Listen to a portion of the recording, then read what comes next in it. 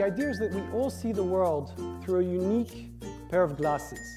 It's our own perception. We're stuck behind that perception until we change our glasses, and I'll now demonstrate. So if you remove your glasses and you change your perception, and you replace them with new ones, you see it's already working. You get a shift of perspective, you get a shift of paradigm. I felt that Philip would be a very inspiring speaker for our students, but also for our faculty, because the idea of hyperthinking is, I think, embedded in the MacEwan philosophy. I think we are, as MacEwanites, as members of the MacEwan family, natural hyperthinkers. So to recap the 4 dimensions of hyperthinking, and there will be a test at the end of this session.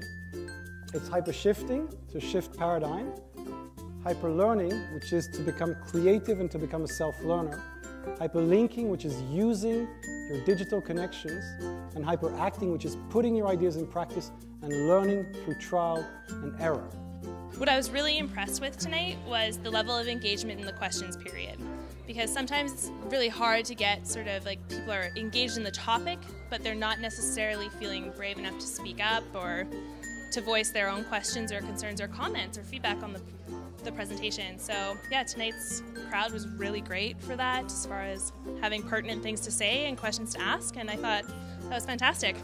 It's been really interesting to be in Edmonton, and I discovered people very open to new ideas. I've had intense conversations with students, with teachers, and tonight with a range of different people who were really hyperthinkers in the making. I think that was fantastic. There was an openness to shifting paradigms, creativity, online learning, and I'm really looking forward to continuing the conversation online. Well, as Albert Einstein said, we can't solve our problems at the same level of thinking that created them. And I hope hyperthinking can be that new level of thinking.